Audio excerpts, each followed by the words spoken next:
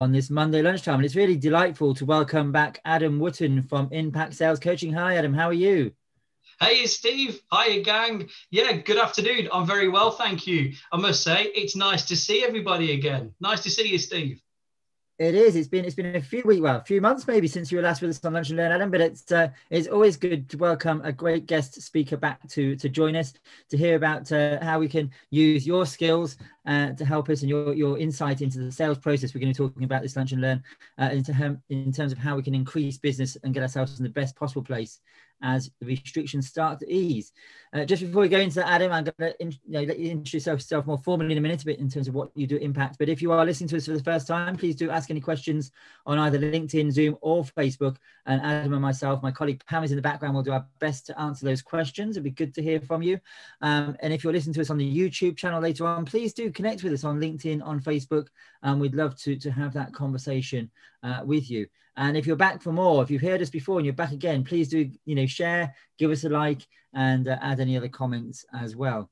But Adam, it's great to have you with us from Impact Sales Coaching. It is what it says in the tin, I guess, in terms of what you do. But you just want to introduce yourself more formally to us. Tell us a bit about what you do at Impact. I will do. Thank you, Stephen. Absolutely. Like the Ronseal advert, it is what it says on the tin. I suppose what really matters is how I go about that. So work with SMEs as well as large corporates, but work with sales teams and business owners to really help their business thrive from a business development, from a sales perspective. So if customers are using and should have great digital marketing, great website, good presence, consistency, but if you're not seeing the conversion that reflects that investment, there could be something around consultative questioning, closing, objections, negotiating. Those are things that I'll help people with. And then the other half of my business is around running the Level 4 Sales Executive Apprenticeship. So we're regulated by Ofsted and the Association of Professional Sales, where companies use their levy money to send their sales executives on an 18-month sales intensive program. So yeah, that's me. Well, it's great to have you with us, Adam. And I'll have to say, we were just saying before we went live that of all the Lunch and Learn guests that come on this show, you're the only one that makes me run up. You may not actually make me, but I run up to my bedroom, making sure I've got a shirt and tie on, that I'm fit for purpose, and in the game, to make sure I'm pitching myself in the right way to you, Adam. So no, it's I joke, but it's good to have you back with us. And you have for the first time in 12 months made me put a tie on, which it feels good. So I guess starting point is just thinking about the last 12 months for all of us. We've been through a challenging time, and you and I have seen and presented to this slide many times, Adam, in the Lunch and Learns and other workshops we've done together.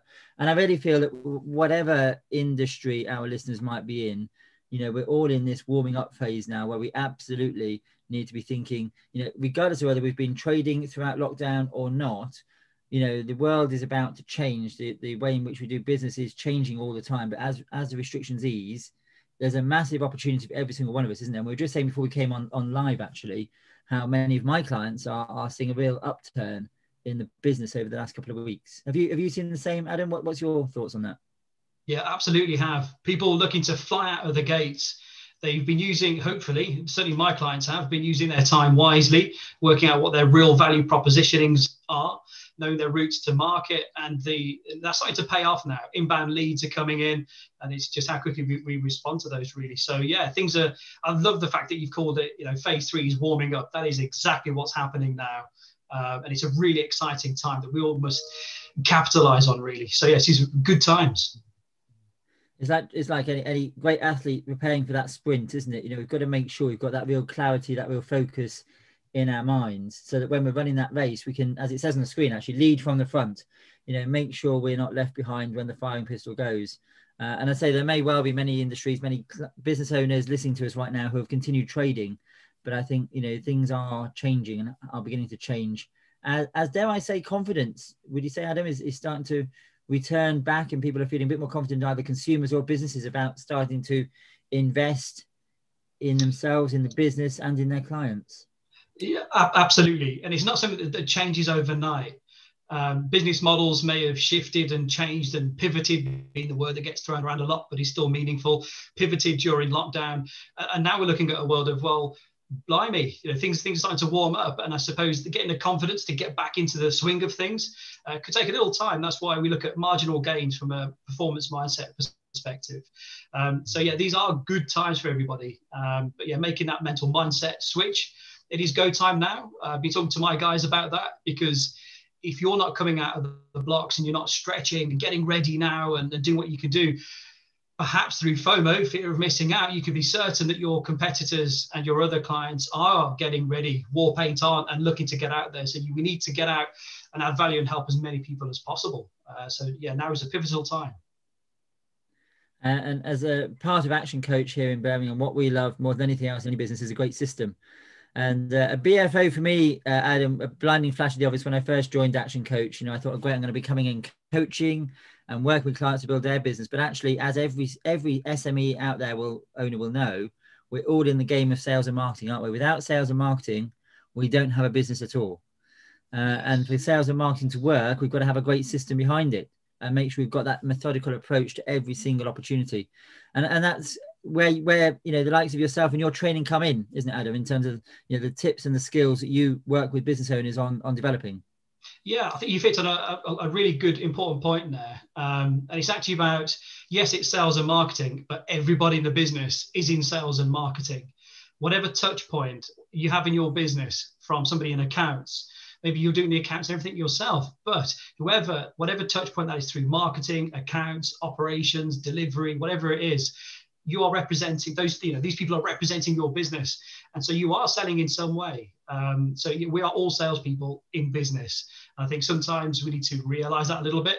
And some people tend to carry at times the self-limiting belief of, oh, but I don't do sales. I'm not in sales because of this. It's a murky world, or whatever it may perceive to be. It really isn't, and it really doesn't need to be. It's about being inquisitive and adding value to people. The rest of it will take care of itself to some extent. It's interesting when I do what we call an alignment here at Action Coach with our clients. We meet them for the first time and say, building that relationship. And I often ask them the question, what do you think when I say salesperson? And the answers that come forward are all sorts, everything you can imagine, car sales, estate agents, but nobody actually uses the word myself. They don't see themselves as that salesperson on behalf of the organization. It's something that people see as other people doing rather than themselves. Yeah. But in terms of, sorry. Go on. No, go on, Adam, go on. No, I was going to say everything. We always end up doing this, Steve. I love it. What I was going to say is there's I don't know where it came from. I'm not that well educated, I suppose, but there was a phrase saying, if you build it, they will come. This is 2021. That's not the case. So, we do need to be selling and representing and putting our brand out there. So, yes, I would absolutely agree with that. And sales, I say sales and marketing, but it's all, surrounded, encompassed by great communication. That's what sales is in many ways. Adam, in terms of the perfect pitch, do you just want to talk us through from your perspective, in terms of for any business owner or somebody in sales on behalf of the business, what some quick tips and hints and bits of advice that we could give them this lunch and learn they could take away as they're thinking about reopening or reinventing the way they do, they sell their business. And maybe they've had a complete change during lockdown in terms of what they do and how they do it. And how do we convey that in the sales process? Wow, lot to unpack there.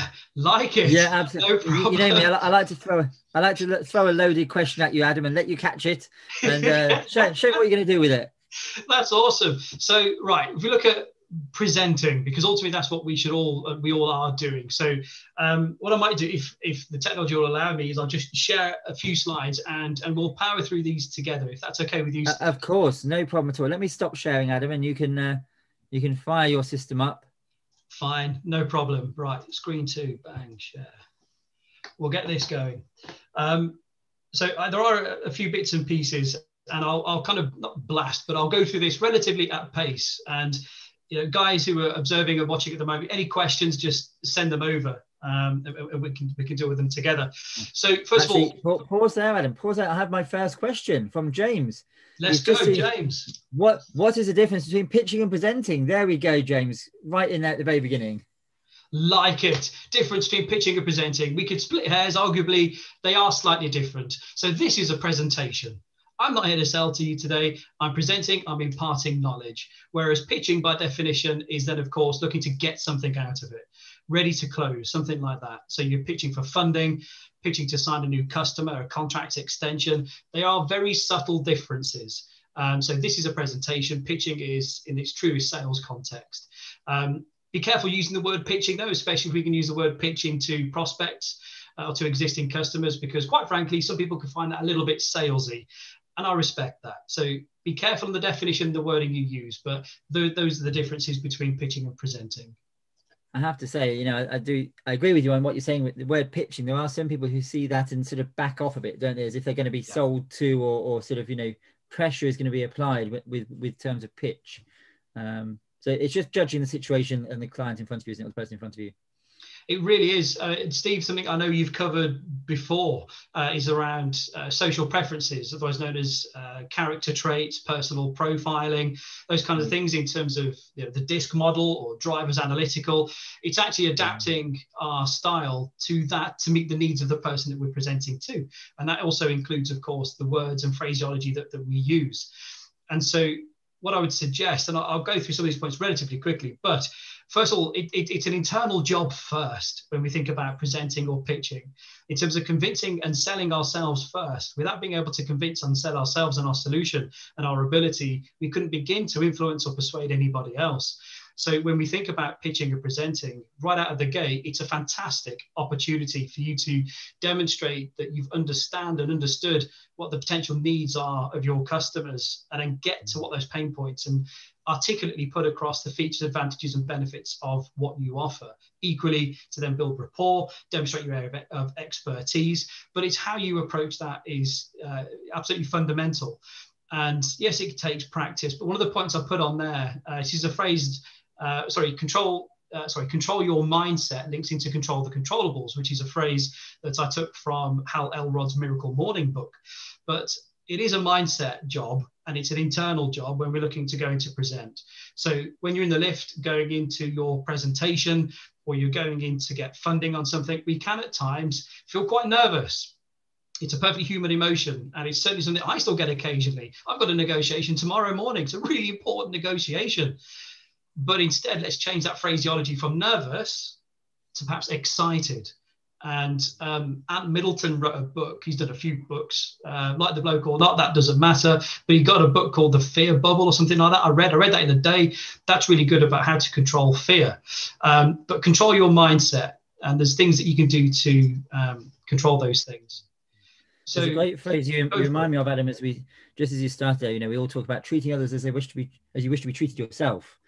And actually, I think in sales, it's treat others as they wish to be treated, or speak to others as they wish to be spoken to, because it's all about getting the right language, isn't it? You need to understand their language and speak their language when talking, you know, when selling or pitching, whichever phrase we want to use. And the other, I think it's a really valuable point about mindset, Adam. You know, I talk to my clients, I use the phrase IVVM, which is idealize, visualize, verbalize, and materialize. But it is about, you know, we can teach you, we can give you in this Lunch and Learn all the tricks in the book. But if you don't believe in it yourself, if you don't believe you can close the sale, where are you going to end up? You know, you've got to have the right mindset, absolutely the right mindset to do it. Totally. And I don't want to be that guy that keeps quoting stuff out of books, so I won't. This time I'll use a film. One of my favorite films is In Pursuit of Happiness, an amazing film. And Will Smith coins a quote from somewhere else that says, you know, the person who says he can and can't, they're both right. You can talk yourself in and out of absolutely anything. So yes, it is very much a mindset piece. And to support you with that, again, sales resilience and resilience just in general is the ability to bounce back. And touching on something else that you said there, Steve, around customer expectations, Forbes did a study, and it's obviously quite a big old study, and asked people, you know, if you're going to go into, let's say, the Apple store, or name any other store in terms of customer service, what would you expect to see? And some of those examples that came across is someone that values my time, has my best interest at heart, is genuinely willing to listen and offer me a solution that I actually need. So sometimes we see that in sales where we have hungry business owners or sales teams that have got KPIs, or, you know, in terms of how many dials, and they've got their targets set in terms of revenue and margin, to the point where they almost forget about the customer journey. They're so focused on, gosh, you know, I'm 5, 10, 15, whatever grand behind this month, this quarter, and we can push that pressure onto the prospect. That's your problem, not theirs. And it's having that ability to split those two things. Absolutely. So, yeah. Love it. to start with, it's I'm not here to patronize. Everyone will do what they need to do, but again, controlling the controllables, these are the things that are easily overlooked when we think about the housekeeping elements. Make sure your kit's in order, laptops, make sure your camera's set up, dial in early. It's a very Zoom type of thing. As funny as it is to have a cat running across your laptop, that was funny about a year or more ago. I don't want to be that guy that's too brutal, but we've all seen these things, and I know you can't help it. I was looking down then, Adam, to check where the dog was, as you were saying. Where's the dog? So true. And printouts. So, for this, I've still got my slide deck printed out, because if something happens, I can still carry on. And these are things that we probably all know, but because we know it, sometimes maybe we'll cut corners if we're not too careful. Absolutely.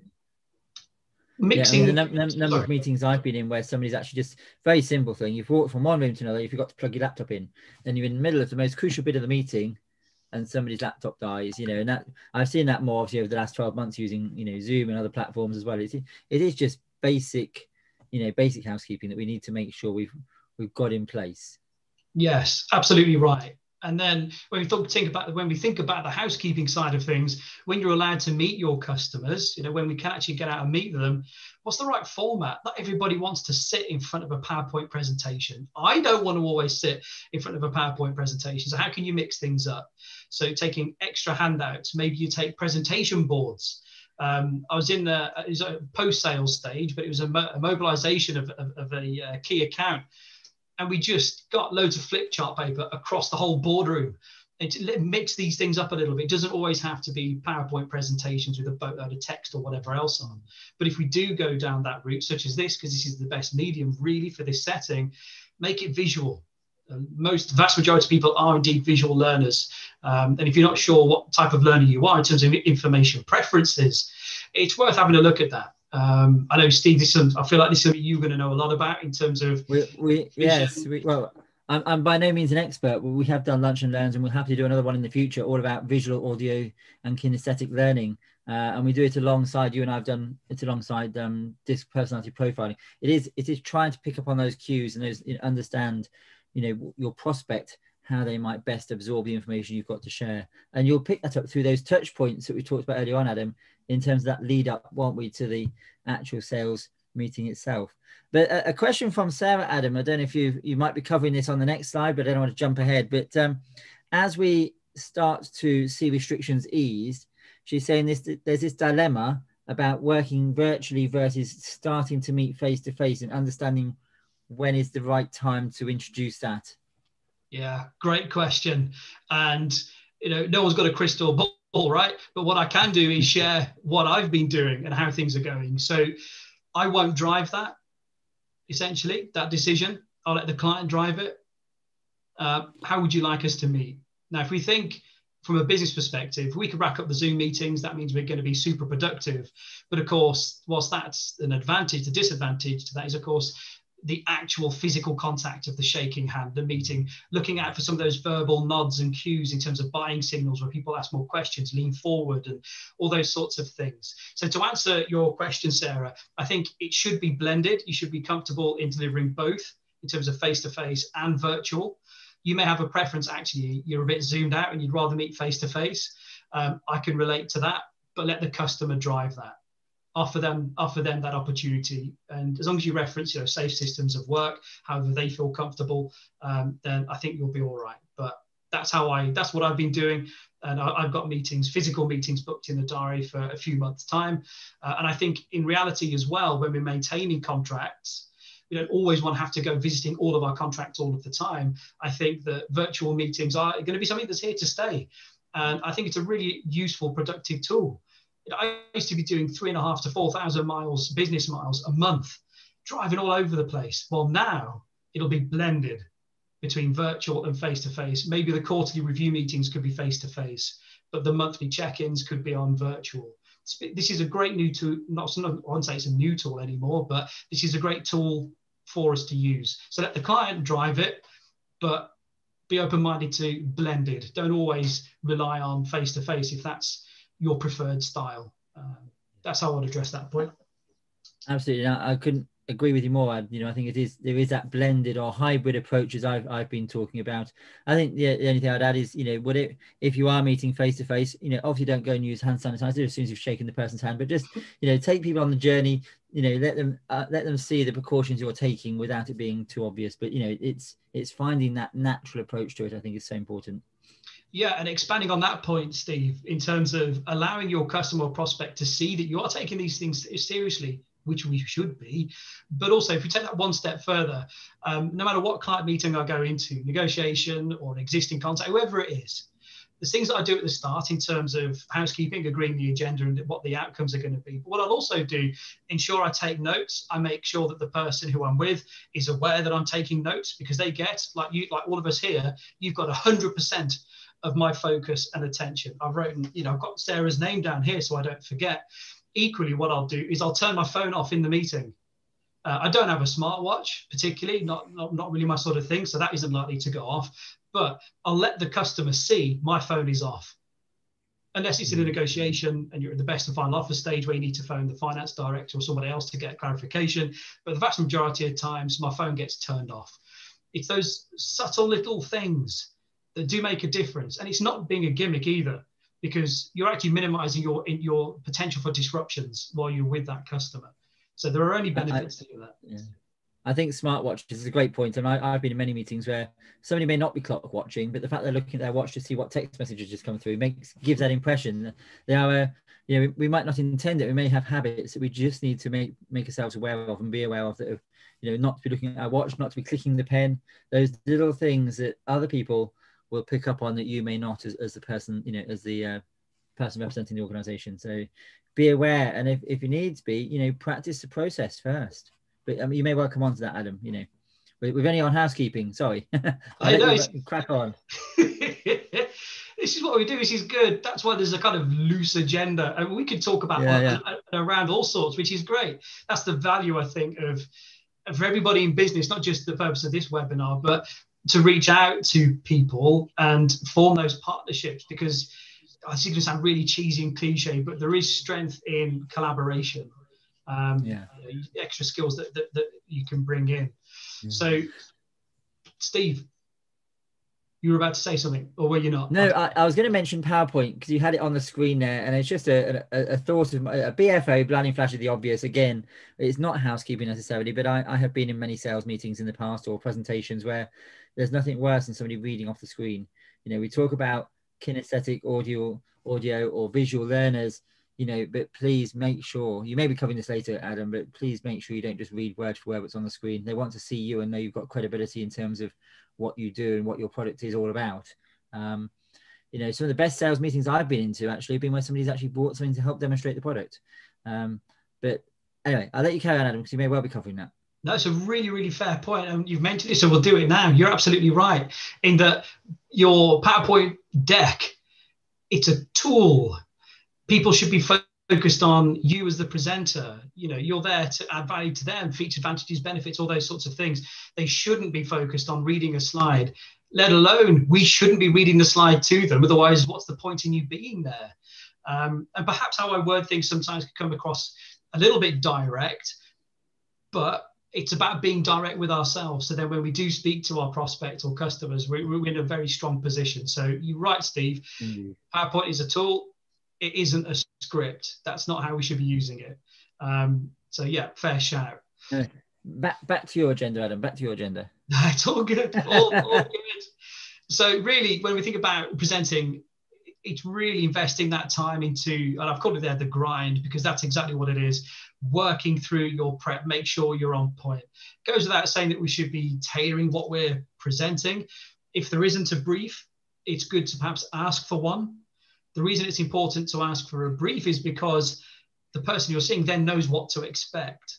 They're going to have a bit more of a connection and anticipation of what you're there to talk about. As sometimes salespeople will spend so much time talking about themselves and our businesses, either through nerves or sheer passion. There's nothing wrong with that. But in reality, we should be in that consultative selling mode, which is questioning, where we should be only speaking for 20% of the time, using fact-finding, probing questions, clarifying questions, those sorts of things to really get to where the value is. Some of the pre-game stuff, again, work on your timings, make sure they're absolutely spot on. If you've got 45 minutes, ensure you deliver it within the 45 minutes. If you need to bring a team with you, make sure you're bringing the right team, making sure that someone who you do bring along is actually quite presentable worthy. So you can have someone who's a subject matter expert, but they may not present that well. It's a tough call to make internally, but only take the A team with you if you're going to pitch and present. Printouts, I've already mentioned that. If you're on Zoom, be mindful of what's behind you. Steve, he's always been rocking a virtual background that looks really good. So let's make sure. It hides a mess in the office, Adam, I have to say. So invest time in your pre-game. So then we get on to, I guess, some of the meat there, which is where, how is it that we're going to open up our presentations when we're there? The first one, again, bold letters there, is breathe. This is something that I still do when I'm delivering a keynote or a presentation, whatever. I'll always put a note at the top of my slide deck that I've always had printed out that says breathe. Because in the throes of that conversation, you can end up running short of breath because you're talking so quickly. Just breathing slows everything down, and it gives your brain the oxygen it needs to then identify the wider picture. What's the stuff that's not being said with the people that you're presenting to? So breathe, slow things down a bit. And then we have the alternatives, the conventional and the shock type of openings, where you can start a presentation off saying, good morning, this is what we're going to talk about, and then into the first slide. There's nothing wrong with that. That's very much conventional. Whereas an alternative type of open would be, for example, hi, Steve, it's nice to meet you. By the end of our time together, these are the outcomes that you can expect. This is what we're expecting in return. So good morning, let me talk you through our presentation. So what you're doing is you're selling them the end of the presentation. You're starting at the end and then going into your presentation. Reminds me of when I was at university, I think it was, and I was always told, tell them what you're going to tell him, and then tell them what you told him. Yes. I don't know, just before we go too far on this slide, a question from Sandeep, just going back to you saying about getting a brief, Adam. Yep. She says she struggles always to get the brief from the client or from the prospect. Any tips on that bit specifically on getting the brief? Absolutely. Getting a brief or an insight, Sandeep, is really important because it's showing potential for buying signals and buying intent. If they're going to ask questions or give you potentials for a solution, it's important we do try and get those. So you're right to at least try and get them, because it's part of the sales prospect qualification process. Are these people ready to work with you yet? But if that isn't openly available to you, well, there's a reason they want to talk to you in the first place. So what do you think the value is? And then construct it that way. That's the only real suggestion that I would offer, really, is you offer value in some way. And bearing in mind that value needs to be making life easier, productivity, or saving money. Those tend to be the top three. Of course, quality, but then again, people pay you for a fair price for a good quality product anyway. So if there isn't a brief, try and create one that's based around them. Don't have 2 slides opening up about our business, our journey. If somebody hasn't asked for that, you can touch on it, but just get straight into the value. And if anything, if there is no agenda or brief, go straight into questions if you can, to maximize that time. So that's how I would do it. I completely agree. And if they want to know a bit more about you and your business, there's an opportunity for them to ask that question at the end. And that's the easy part for any one of us to talk about our own business and about us. But yeah, I completely agree. Get into the meat, get straight stuck in. Absolutely. And again, it's not being afraid or shy, just to ask for that brief. What is it you'd like to get out of our time together? We can cover a lot. What are the points that really matter to you to maximize our time? It's how we're asking for those. We don't just have to say, what's the brief? Or, have you got an idea of an agenda? It probably pushing and saying that a little bit more, perhaps. Great question. Perfect, thank you. Hopefully, Sandeep, that was helpful to you. Yeah, if it's not, call it out and we'll go through it again. It's really important. We've all made time for this, so let's just drive that value. Love that. So the journey, eye contact, gestures, equally important. Invite questions or not tends to be a good sticking point there in terms of you've got a set time of 45 minutes. Do we invite questions while we're presenting or save them to the end? That's always a danger zone, I find, and from personal experience, Adam, that if I invite questions, it can almost derail the whole presentation if you're not careful. Yeah. So if you do invite questions, I guess, is it about knowing how to handle the response to those, whether which ones to park and which ones to respond to straight away?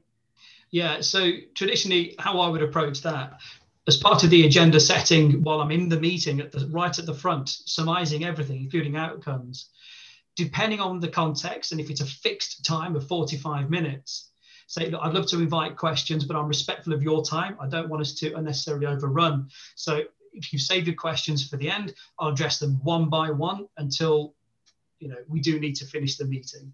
So it's kind of set that expectation. More often than not, that's normally what I would do if I'm on a time restriction, because the question could be quite an emotive question about delivery. And by the time you've covered off the question about delivery, you've only got 5 minutes to talk about the value proposition and commercials. In which case, what is that person, when you've left, what is it they're going to remember you for? So I would normally invite questions at the end, but position it really carefully. If people still want to ask questions, make sure they're aware of the implication or the cost of that, and or make a note of each of those questions as they're asked at the time, in case your prospect forgets when it gets to the end. That's why it's good to have a team with you when you are presenting. So you've got a wing person with you who can write down these questions and who's asked those questions. Perfect. So, thank you, Adam. It's good insight. Good insight. No problem. Be aware of who's in the room. Responsibilities. Are we presenting to a team of decision makers or influencers or champions? Each of these people have different responsibilities. Let's make sure that we are hitting the point of each one of those people. Exactly the same. I'm conscious there's a lot of B2B type stuff here, but these do translate into B2C as well. So if you have a couple that are coming in, arguably there may not be one senior decision maker as in a purchaser, but you need to take them equally as seriously and address each of those points. So it's just being aware of who it is that we're presenting to, whatever that solution is. And as Steve, you rightly mentioned, it's also about making sure the point's landed, perhaps asking a follow-up question. We're perhaps not here today to look at objection handling, but it's good to invite the objection. So, if the point's landed, so we've gone through the commercial proposition. Have you got any questions about that or any concerns around that, Steve, that you and I can address now? You just get it out there, check the points landed, and invite the question. And a couple of points. Well, one point for me, and I've got a comment from James. So when you ask that question, is there anything, then leave the silence. Use silence as part of that process. Don't sort of jump in straight away with the answer to your own question. But James has just added a comment in the box about, in terms of who's in the room with responsibilities, should we not be checking that the decision maker is in the room before we even get to the meeting? Yeah, I love that. Because a meeting without a decision maker is no point in having it at all, he's sort of saying. Yeah, it's a really fair point. This is where we look at sales qualification, where we just ask, who's going to be in the meeting? What key things would you like me to talk about? And you'll start to qualify that person. Just because also the DM isn't there may not matter depending on the structure of the bid or the presentation, because it's actually the influencer that's going to be more valuable to you because they've got the ear of the decision maker, director, whoever that needs to be. Yeah. But we do need to establish that up front. And that's why putting in the work, first of all, about agreeing an agenda. What are the key takeaways that they'd like to see? How can we help you with the next steps in terms of mobilization? We ask those sorts of questions, and we're going to start qualifying the opportunity and those people. But we do also need to be aware, depending on the size, that it's also valuable to talk to influencers and champions as well. It's a really fair point. And you definitely need to know that going in, because then you can style accordingly. Pick up something else you said, Steve, around questioning, and in particular around the forms of communication. So the final point on the slide there talks about pace, pitch, volume, tone, accentuation. These are really important communication techniques that we need to be mindful of. We're here today and it's quite fast paced because we've got an hour, there's a lot to cover, and it's good fun, and we're still making time for questions. This is great. But in a sales presentation, I'd be much more heightened to how quickly I'm speaking, the pitch, the tone. And picking up on the point you said, Steve, around silence, that is a really important part of communication. Being comfortable with silence. Let the person take stock of what you've said. And then that links into questioning, where some of the common mistakes around consultative questioning can be, right, you're right, Steve, answering your own question when we're not giving a prospect time to formulate a response. I've seen that before.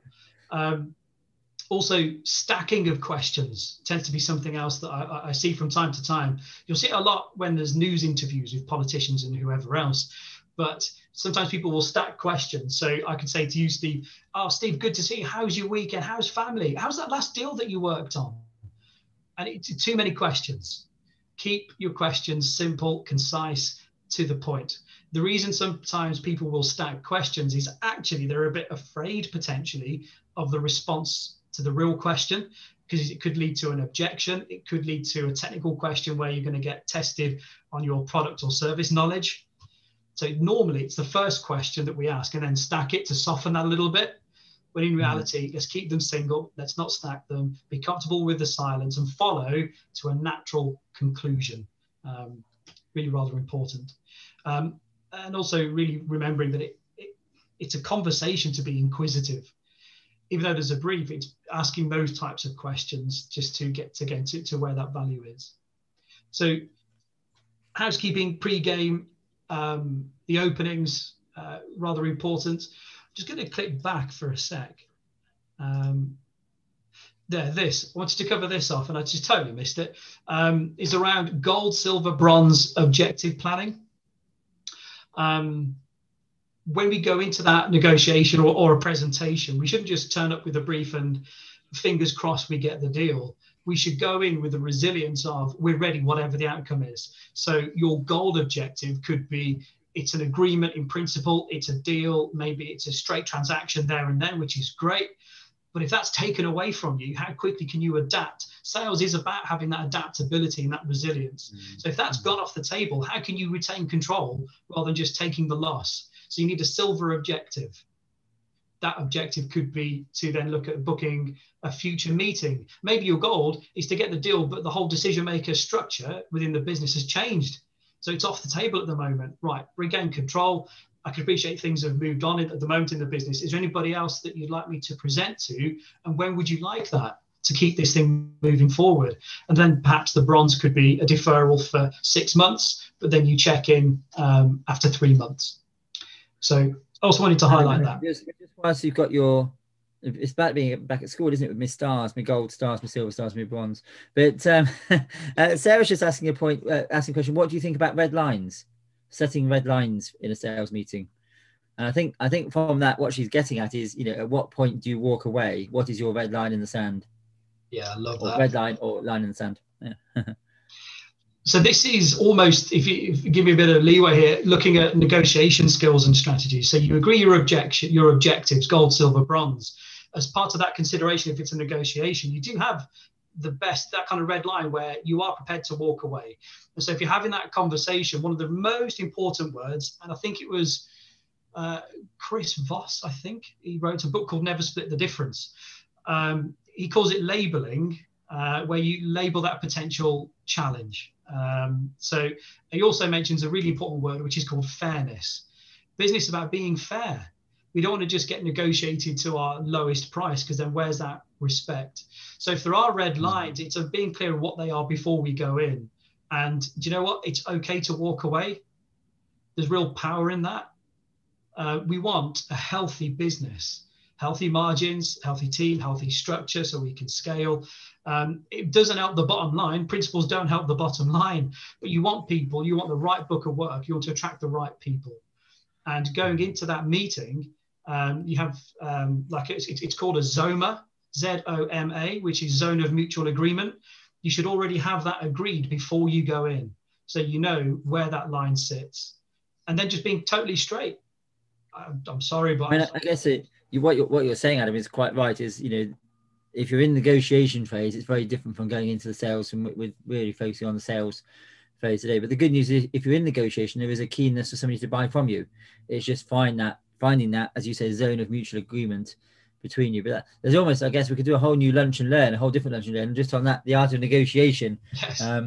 So Sarah, what I'd say is, if you want to have a conversation about that, please do reach out to Adam or our sales, but Adam is a sales expert, and I'm sure can give you more advice on that negotiation part of the sales process. Yeah, no problem. Solid questions, Sarah. Let's keep them coming. By the way, if anybody wants to casual one-to-one afterwards to fill in any gaps, just let me know. I'm here to add value. We are a business community trading through some quite exciting times. So yeah, that covers that part off. Then sort of final bit, really. I don't know how we're doing for time, Steve. I know you'll just pull the plug if we're going on too long. So no, we've got about 15 minutes. About 15 minutes. Okay. So I'll just plow through some of these in terms of quick wins that we can introduce into our presentations. First of all, the big green tick is a good thing as well. Green represents green tick, Adam. We do. Green represents good, and a tick means good too. So if you are presenting something that's particularly around maybe commercials or the solution you're offering, using green ticks just subconsciously suggests that this is good. Avoid jargon, but use appropriate terms where you can. Don't assume people know. So I could have dropped the term Zoma, for example, assuming everybody knows what Zoma is. That's not always the case. So I explained what it was. Good slide to finish with is a commitment slide, as opposed to always questions or thank you, something like that, particularly in a sales presentation, is to use a commitment slide. So on the left-hand side of the slide, I'll have all of my commitments to you, Steve. You're a fantastic prospect, a really good guy. I think we can add value together. These are our commitments to you. But then on the same slide, but on the right-hand side, I'll then have the commitments that I expect from the customer. Again, this is about mutual respect. So those commitments from the customer could be payment on time, attendance to monthly meetings, X number of quantities, those sorts of things. Let's get absolutely everyone's clear on where we stand straight out of the gate. So commitment slide sets that stall out, and then you can go into the next stage, which would then, of course, be closing. I love that, because it also eliminates the opportunity for quibbling or negotiation later on down the track, doesn't it? And I often talk to my clients, particularly in manufacturing or delivering a particular service, agree up front what it exactly is you're going to be delivering or providing for your client. Yeah, totally. And if you're taking a product that perhaps represents lowish value in terms of, for you wouldn't take a whole photocopy, for example, to then leave that behind, but leave samples where you can. We've lent a little bit on visual, kinesthetic and auditory styles of learning. It's also a great buying signal when somebody, say this pen that I've got here, just keeps handling the pen and they're clicking the top and they're playing with it. Brilliant. Leave them with that. So it's, where you can leave samples, it is quite good to do that, but then don't go too far with it. I guess what qualifies me as a sales trainer and coach, it's not always about all the successes and things that have gone well. It's actually a huge catalogue of things that I've done wrong that I've learned from. It's sharing those insights is where sometimes that value sits. And by way of example, we were pitching to, I know you said the name then, but we were pitching to a key account. This is before I was running a sales training business. And we used iPads for the presentation handouts. It's a high-end global contract. And we left the iPads with the client because they, it was that kind of big deal. And they scored us down so heavily for that, because they were then thinking, well, hang on a minute, that's bribery, anti-bribery, corruption. You're all buying us iPads, so you're hopefully we're going to like you more. So just be careful about what you do leave, and whatever it is you do leave, much like with your laptops, is your setup's got to be on point, quick, punchy, get to it, and so has your exit from the building. As soon as you're done, just get it all, shove it in your bag and get out of there, because they're going to want to have a debrief, talk between themselves. And of course, there could be somebody else coming in to present immediately after you as well. So be prepared for a quick setup and of course, a quick put away as well. And then finally, probably just before that, is around the, we mentioned commitment slide, but don't be afraid to close it in some form. We need to retain control throughout. One of the phrases I mentioned to Steve ages ago was ABC. What's that stand for, Steve? Always be closing, Ad. Always be closing. Exactly. And it's not pressure closes and gimmicks like, 20% off just for this month for you, and none of that business. If there's a deal to be done, avoided with the always be complimenting, Ad. I think that one doesn't go down so well. No, not quite. But it's regain and keep control of that conversation. Yeah. next steps. Another quick question from Sandeep. She's just saying, at what point do you agree next steps? If you can't close, yep, how would you agree next steps? What's your advice on that? If you can't close, it's the same thing in my head. Closing and agreeing next steps. As I said before, it's a good question, but it is about keeping that control. So it is different ways of looking at it. You could say, when would you like, what would you prefer in terms of next steps, the next meeting? Or I quite prefer proposing what those next steps are in terms of, so we can agree, it's called a summary close. So we can agree that we can solve these points for you. The next steps would be for us to get you set up on our system. A contract will be out at the end of next week. Are you comfortable to proceed? It's those sorts.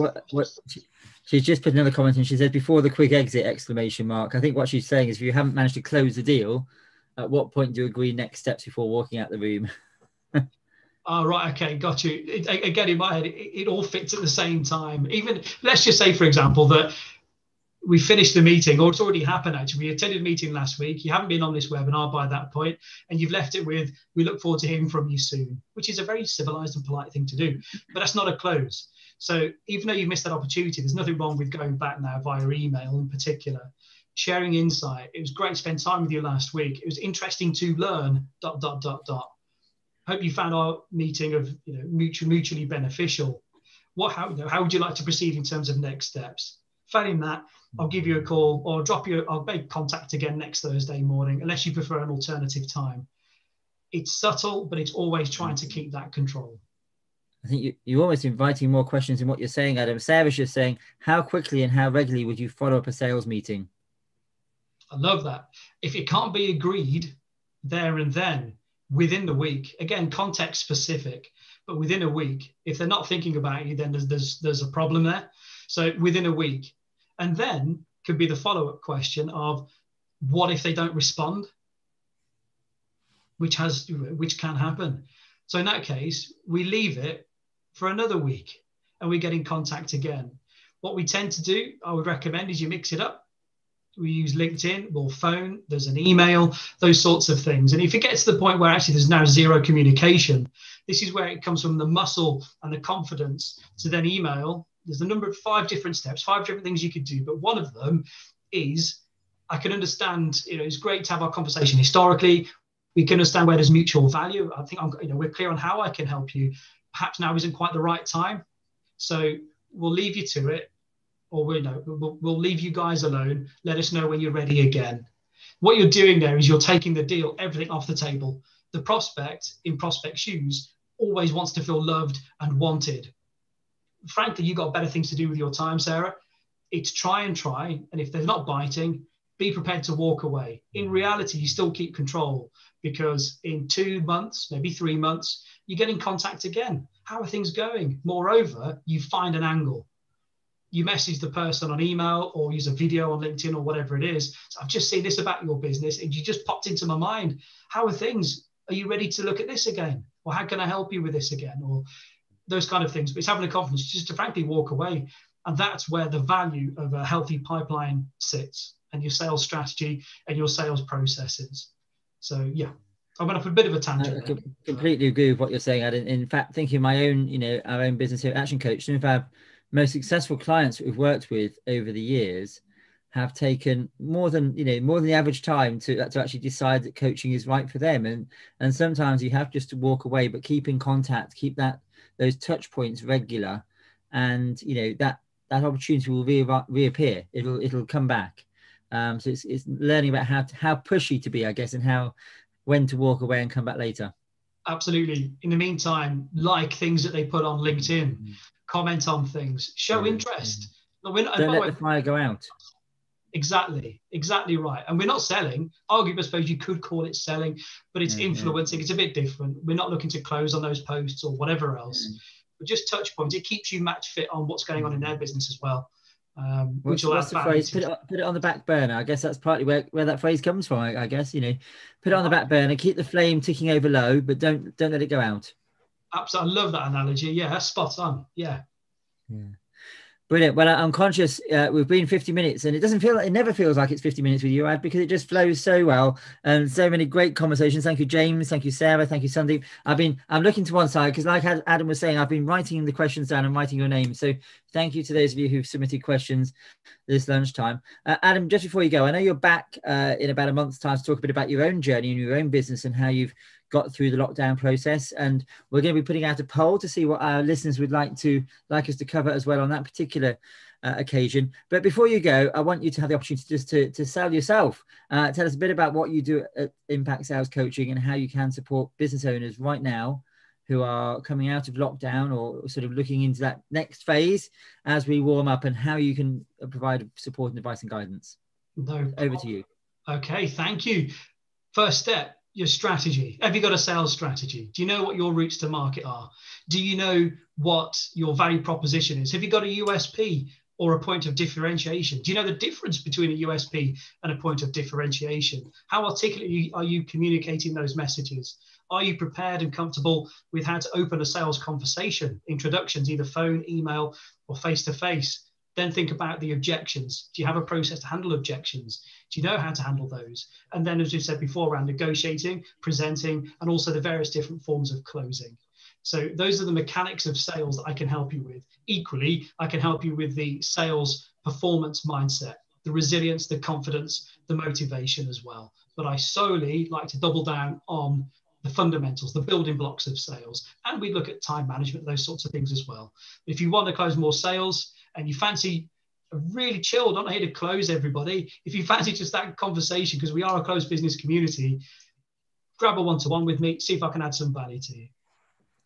Brilliant. Well, thank you so much for that, Adam. And we've worked together for almost throughout the whole of lockdown last year. Joint webinars, joint workshops, and I can't highly recommend Adam enough to, in terms of sales specific support. If you're struggling in that area of your business, really do recommend a conversation with Adam. Likewise, if you're a business owner who is struggling with other parts of your business, whether it's your basics of your finance or perhaps business planning strategy, or it is your time management. Adam's mentioned a bit about time management in terms of sales, or whether it's how you communicate with your team and build your team. We would love to have a conversation with you here at Action Coach. We're offering a couple of things over the next few weeks. So we're offering free coaching sessions to anybody who contacts us. We'll give you a free 45-minute coaching session. We've also got our 6 Steps Business Health Check, which we're doing once a week. If you want to join us for one of those, again, free of charge to you as a business owner, where we go through our tried and tested over 35 years 6 steps process, looking at every aspect of your business and giving examples and ideas of how you can improve your business. We're also doing these lunch and learns, which we've got Adam with us today. On Wednesday, we've got Rachel McGillian Fee, who's going to be looking all about Instagram and Facebook and how you can use those tools to build your business, to increase your marketing. Because before we get to the sales process, we need prospects in that funnel. And how do we do that? Well, we need to have a marketing plan and a marketing strategy in place. So Rachel is going to help talk to us about social media, in particular Instagram and Facebook, on Wednesday.